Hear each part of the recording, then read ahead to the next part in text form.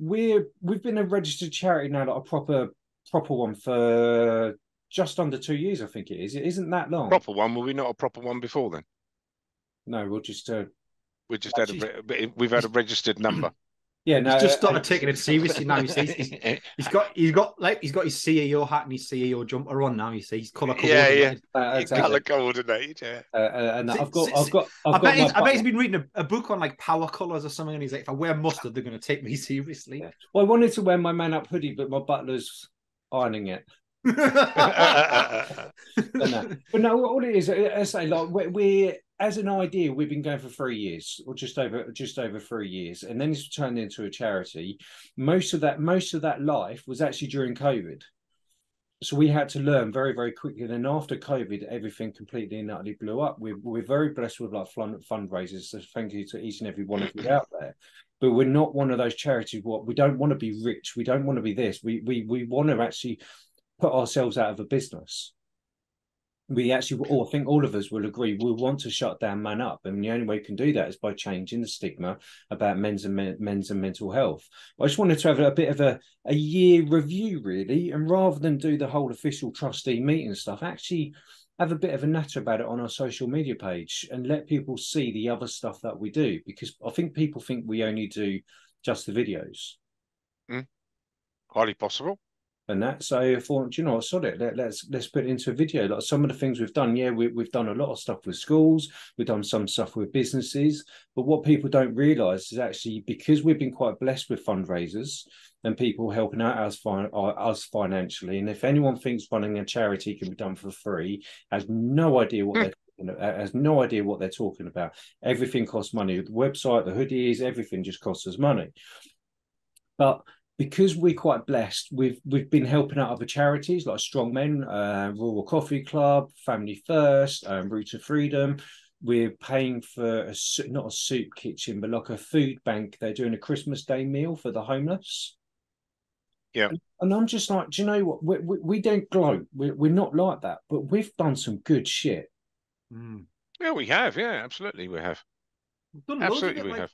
Massive. Like I've like. You said look back like a year, like last year, like this time last year, we were having conversations and you were kind of saying to me, Ian, do you want to get involved and do you want to do it? And my first trustee meeting was in the January. And like it's gone like that. It has, it really has, yeah. And I look at like the 12 months of what we've done in that period of time. It's like it's constant. There's constantly stuff happening, which I love. Like there's always something going on. Like we're always texting each other, there's always emails going back and forth. What do you think about this? What do you think about that? And I wish people in business worked like we do as trustees. Like we've got like the whole group of us together. Blagging it. Well, we've got such a good relationship about it, and like we even said it on one of the last meetings that like we're not afraid to call each other out, and we're not afraid to support each other. Like if we get something, we get it, and we're all in, all of us. And if we don't like it, we'll call it out. Like they're really honest conversations, and I don't think we could get to where we are now unless we had those honest conversations, because otherwise you just kind of skirt around each other. And I think. But do you not think that that's because we're all here voluntarily, rather than being here to actually make money to pay the mortgage? Yeah. You know, because I think people would get the arse-ache, you know, if we spoke to each, you know, our employers or employees or companions, colleagues, that's the word I'm looking for, the way that we speak to each other, you know, the job wouldn't last 5 minutes. Well, because it's, you know, I mean, I suppose to a degree you could say it's non-PC, but it's very open. You know, the conversations that we have are very open, and people don't take umbrage if they don't get what they want. If they don't, that's kind of wrong. But you know, if somebody doesn't agree with their opinion, we're all open enough to take on another opinion and go, actually, that's better than the idea that I had. Yeah, no, absolutely. Well, I think that's. And I've said this. I think I've said it in the video before, and I did it at a talk the other day. Is I think with us as a charity, we're not scared to offend people. We try not to, but we're not scared to offend people. But we don't like upsetting people. And there's a big true. And sometimes there is a big difference. But the massive difference, what one you choose to be. But anyway, I digress. It's just I think. What people forget is we're not here to train the mental health first aiders. We're not here to train the people who actually, up to a point, don't have any mental health issues. We're here to change minds about the blokes who are struggling.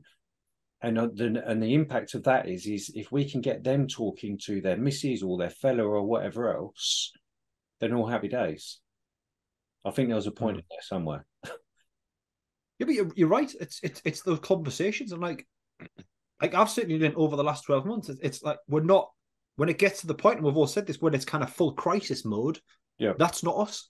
Yeah, like, we want to kind of promote having those conversations before it gets the crisis mode. We're like molehill stage, not at the top of the mountain, and I think that's absolutely, yeah, that's really powerful. That would do that by having like open, honest conversations with people from all kinds of walks of different life, all kinds of different events.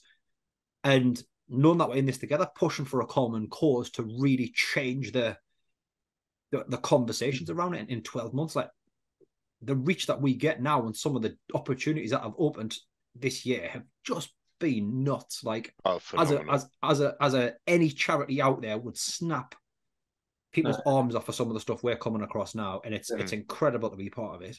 Yeah. Well, exactly. So the other day with Aviva, which that Aviva thing was absolutely mind blowing. But literally within 2 minutes of being on that stage, I completely fucked off the slides.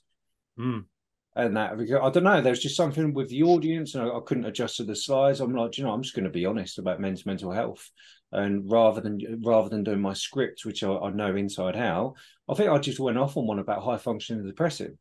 It was real. Do you know what I mean? It's like, I just saw that was my. Well, it's from the heart as well. Well, yeah, no, absolutely. I've been there, and I think that's why MANUP works, because each and every one of us have had some sort of issue, even the trustees and even our designer and whatever else, who people don't know, have all had some sort of mental health issue. It might not be full blown crazies like I've had, but it can be cancer, it could be this, it could be that. So we've all been there, and I think spreading that word just works. And now it's changed my mindset as well. Like this whole 12 months has changed how I look at myself. And like I was having a bit of a funk like a couple of months ago, and my missus turned around and said to me, she said, you need to listen to your own advice. And it was and I was like, it was the, I mean, if she heard this, she'd kill us, but like that was one of the most profound things she's ever said. And I was just like, you need to listen to your own advice and what you tell people to do at MANUP. And I was like, damn, you're absolutely right. And then it's clear, concise, and it stabs you, smacks you straight on the nose, doesn't it? Really. And then we took the dogs off for a walk. I chewed a year off, and just like, how much better do you feel now? Why didn't you do that 2 months ago? And I'm like, you know what? You're right. Yeah, exactly that. But I'd like to think that that's the message what we pass through. And even when we deal with the many businesses now, and it's starting to turn into many or good few, we just uncomplicate the conversation about mental health. That's the thing. I mean, we've always taken a very sort of straight line. And going back to the point you made at the beginning about not upsetting people. We're not worried about offending people, but upsetting people is not what we do. And I think that's probably where we come from, and that's probably where we'll stay, I would like to think, in the fact that it's just a direct line. It's just straight down. There's no airs and there's no graces.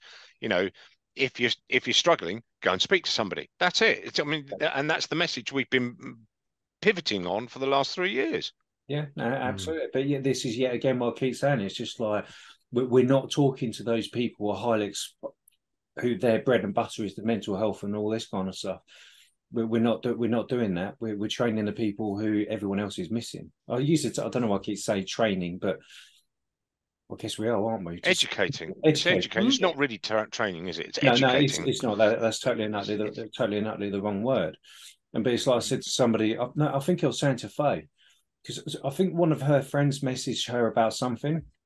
I was like, oh, Dan's terminology and the term MANUP is. I was like, but I'm not speaking to these people. I'm not speaking to those brigades. I'm speaking to people like me. I'm speaking to people like you and Ian, because you're the ones what probably wouldn't tell your missus as that life's going a little bit wonky, because we're told to man up and all this kind of stuff. But what people don't realise is when I go and pick up the letters from the funeral homes, which is roughly once a week. Some of those letters, well, you've read some of them when I sent you the photos. They're hard ones, and they are. That's hard reading. No, do you get me? And it's constant. So I'm like, if I upset some ultra PC person, whatever, because we've not us personally, but society has let that person down. and we're cashing in a £200 check because somebody's lost their husband or their dad. Mm. Well, it's also which we'd really rather not be doing. Yeah, I would say, yeah. I mean, it's very kind of people to contribute so that we can carry on kind of, spreading the word and just keep the operations costs ticking over. But even so, as you alluded to, and as you and I and probably Ian's caught up with it now, whenever we're out and wherever we're talking and speaking to people, if we could shut this charity down tomorrow, I'd be the happiest bloody boy in the world. Yeah, because there was no need for us. Yeah. Bloody perfect. No, exactly. Done our job. Thank you very much. But I think this also, obviously, I think this is also what one of the most biggest achievements. What I think we've actually done. I think it's now 4, 5, 6 charities that we've either financially supported or helped them start their own events. Because yet again, I think it's saying what we know we cannot fix mental health. No one can. No business, no service. NHS certainly can't. None of us can do it on our own, but working together we can. So say like the Royal Coffee Club, when we help those guys out, we can't reach out those remote places and those farmers and whatever else. We just can't do it. So let's enable them to do stuff better.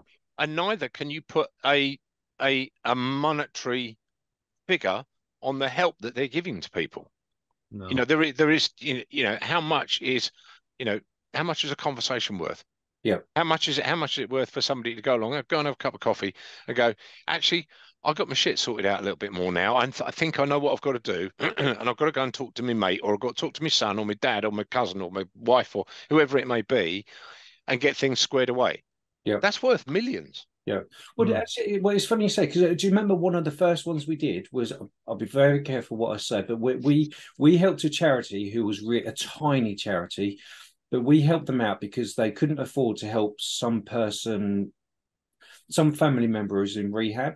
The charity was funding that person. Yes, I remember. Do you remember? Yes, I'm being very careful because obviously I'm well aware they might. Yeah, I know. Yeah, we don't anonymity and all that. Yeah, so we're like, do you know what? Well, let us help you out as a charity. So, which meant that they can pay their staff for a couple of more months or whatever it was. That person and that family stayed in rehab, and the family was fine. So that community was doing very, very well. And then 6 months later, somebody contacted us like, "Oh, would you be able to help us out with a homeless Christmas meal thing?" And we've done the whole thing, obviously done the research. And then one of that charity phoned me up and was like, "Do you know who you just spoke to?" I was like, "No." She's like, "That's the same person you helped us pay for rehab." So they're now back in the community. They've done all of that. They're back in the community trying to get well. I think they've got a job, but they're running soup kitchens and trying to prevent other people getting addiction. Well, and busy, and probably don't necessarily have the time to think about being depressed. They go along to their hobbies or their soup kitchen or whatever it is. They're working with colleagues. They're banter. They're having a laugh. They're having a chat with people that come in. All of a sudden, there isn't the headspace to be, normally where people would go home and go, "Oh my God, this is just awful." They're going home and going, "This is fantastic. I feel really good. I'm going to stick my feet up, have a mug of cocoa, go to bed." Yeah. And I'm really happy with what I've done today. Yeah, no, exactly. Big difference. Yeah. And directly or indirectly, we've helped give that person and that family and that charity another sense of purpose. Yeah. And the impact of that is they're not on the dole. They're not robbing. They're not doing stuff. We've helped a family, a charity, and that's just one tiny example. Fit back in. I think a lot of what we're doing it like in a modern way. Like, it's not like there's some amazing charities, there's some amazing huge charities, some amazing small charities, but I think the way that we talk about this stuff, the way that we market ourselves, the way that we get the message out there, we're making use of all the skills and tools that we've got. It's delivery. You're right, Ian. It's delivery, isn't it? Yeah. And that makes a massive difference because we're in people's homes, we're on people's phones, we're in people's email boxes, on their social media stuff, and like, the amount of messages that we all see, like on emails or social media, that people have just messaged in and just said, or even when we've been out and about and we've talked about, like when we did that stuff in London and people came up, like, "I watch your stuff. It's really helped me because I related to this bit. I watched this bit. I understood that, and it made me feel like I wasn't alone. And it kind of just lifted me that little bit more. And the wider this spreads, the more people that impacts. And that's life-changing stuff. You're pulling people back from some like really dark places by us just being us and having some really good conversations and getting the message out in a way that works. Yep, totally. Yeah, absolutely. I don't know where to come back from that one. So one of you, that route. But again, I hope this video doesn't look like we're just three blokes cock waving of how good we are. Because it's not that. It's not us as individuals. It's actually the fundraisers. It is. Yeah. I mean, all we're doing is rerouting that, those funds into something that, channeling it into something that can be done for good. No, exactly, and yet again, that's not we don't just support other charities. We do our own events, and we do stuff with businesses and charities and all of this kind of stuff as well. So we're an extremely busy charity. We really are. It'll be interesting to see what happens next year. Well, I think it's going to be, if we build on what we've gotten and we have another 12 months of kind of repeating, like if we're having this conversation in 12 months' time, like I'm excited to see what happens. Yeah. We've got some difficult months, like we know, like statistically what's coming up, like these next few months is a real dark time for a lot of people. Like you're going through Christmas is always tough, going through January is always tough, like winter and all that. There's some real challenges for people. Weather. There's money problems as well. Don't forget, as if I need to tell you, you're the money man. But I think all of those things combined can make for a very deep hole, a very dark hole. And that's where people need to just get talking. Well, it needs to be a phone call. Exactly that. But I think that's going to be one of my more goals, even more than now goals. More goal, whatever. It's just changing the mindset. Yes, again, we get people talking. Put me in a room and I can normally get people talking. I don't think I'm quite good at that, and I'm chuffed about that. But it is one, telling people to shut up and actually listen. But also as well is actually, I think we're moving in a dangerous world at the moment where everyone's got their own problems, so they don't want to burden somebody else with their problems. And I think that's getting worse, even worse. Yeah, so do I. And I think next year, we're changing stigma. I got stopped in the street a couple of weeks ago. Oh, you done for MANUP? Yeah, whatever. That stuff is funny. Something freaked me out actually. But actually, it's not about what we are doing. What aren't we doing? And trying to keep getting to those places. And I don't mean this how it's going to sound. I watch a lot of charities, hell of a lot of charities. I know a lot of charity people, and there's somewhat do really, really good stuff. A lot of them do. I've noticed there's a hell of a lot of them. They're all in their same circles. They're in their same circles, and I'm like, okay, if you stay in them same circles, nothing's going to change. Yeah, thank you. You just got me out. I felt myself digging myself in a hole more and more. Well, I was trying to work out what you were trying to say. Yeah, but if you're just socializing or you're working within that circle, your circle is never going to get any bigger, is it? Yeah. You need people from the outside to start interacting with you to make your circle bigger and to start going off onto little, tangents where we can do different stuff with different people. No, exactly. Well, that's why, like, even yet again, like me and Ian, we go in London again on the 19th of December. Go to Camden, just going around, just literally just walking up to strangers in the streets. Just to see what happens. Yes, that would be good for our social media because obviously we are. Let's face it, we are a social media centric.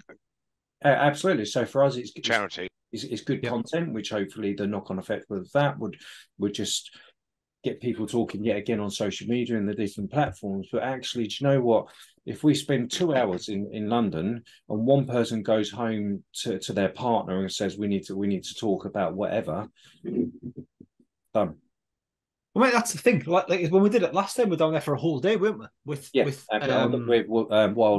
Wild, and it's like even the people that we didn't stop and have a conversation with on camera, I didn't want to. They all said something positive. Yeah, they all said, "Great work, keep up the good work, keep doing this." And you kind of sat and thinking. I came back from that thinking like, How many of those people have gone home and had conversations after that? Like 3-4 steps away from us, have those 3 blokes that have just walked past started talking about their stuff? Have they started talking about their mental health? Like, it all permeates out from the middle, isn't it? Like, and that's what we're doing. We're having those conversations. But it's unquantifiable. That's it. kind of the great thing, but it's also quite irritating. Is the fact that you're right. You know, you pull one guy out of that group of 3, and you say to him, you know, well, whatever your question is, you know, about mental health, and they wander off down the road and they start going, oh, you got pulled into that one, mate. What do you mean by so and so and so and so? They're starting to talk about it. Exactly. Yeah. And that's the critical thing, you know, they're starting to talk about it. And that's all we want to do, is for people to talk about it. It's that simple. Yeah. And I just thought I'd look it up because it's a little while since I checked, but we've now got 8,800 followers. What, on our Facebook page. On Facebook oh, okay. page. Yeah, like LinkedIn. I think LinkedIn's just hit over 1,000. I don't know what Instagram is, a good couple of thousand. So yeah, it's certainly not really building up. But I think that's what does frustrate all the most about. But that's what does frustrate me. And sometimes you get like people on social media like, why don't you do this? Why don't you do that?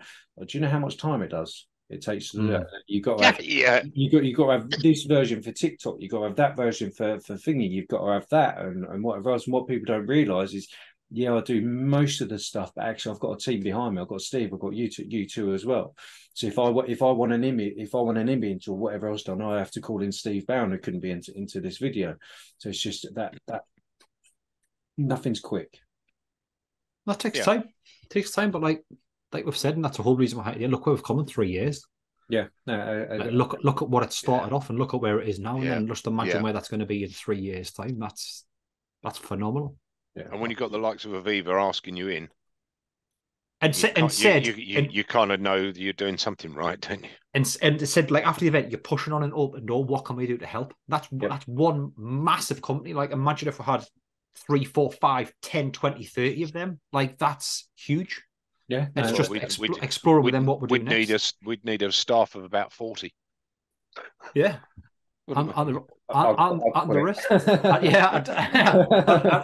like to see Dan managing that one. Yeah, I'll just pull in a bigger team, but there we go. But it's certainly moving in a direction. But I think my main thing is just not losing where we started. Yeah. But I don't think we have today, and I think, in all honesty, you know, certainly you and me, Dan, are going to, you know, whenever people start to go off on a tangent, would pull them back into, you know,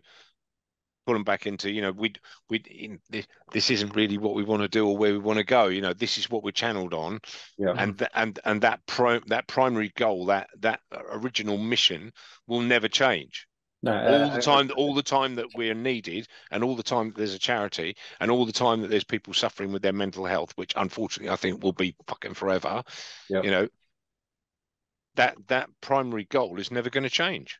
Yeah, no, exactly that. But like, I think it's like you're saying earlier on, because I think it also works because we're not scared to call each other out. We've had loads of like mini discussions and disagreements in trustee meetings, and even with you, I know you're the new kid on the block, so to speak. But there was something I didn't want to do for MANUP, just purely because I've got a little bit of hate behind it. And you're like, Dan, I think you're wrong, and we ended up using that. Yeah. That's the thing. I'm sure he must have called you a dick in there at least once. He might have done. He's calling me. Professionally, of course. Professionally, you're a dick. Yeah. But yeah, again, I think that's just why it works, really, because our goal is changing the stigma about men's mental health. That's it. As simple as that. Yeah, for sure. I think like people watching this, if you want us to come and talk, want us to come and do stuff with whatever you're doing, if you've got ideas, then reach out to us. Like, we want to get bigger and bigger and bigger. And as much as we're talking about the trustees and the extra people we've got, there will be people watching this that can help us. Yeah, no, other people that can kind of take us from where we are now to in 12 months' time having a different conversation, because we've got whoever involved and we've done this. Like, email us, get in contact. Like, when everybody needs to spread the message, it's not just us; it's all other people as well. Yeah, as long as they like EastEnders, because no one else talks about it. Oh dear God. Well, I'm not surprised. EastEnders, come on, man.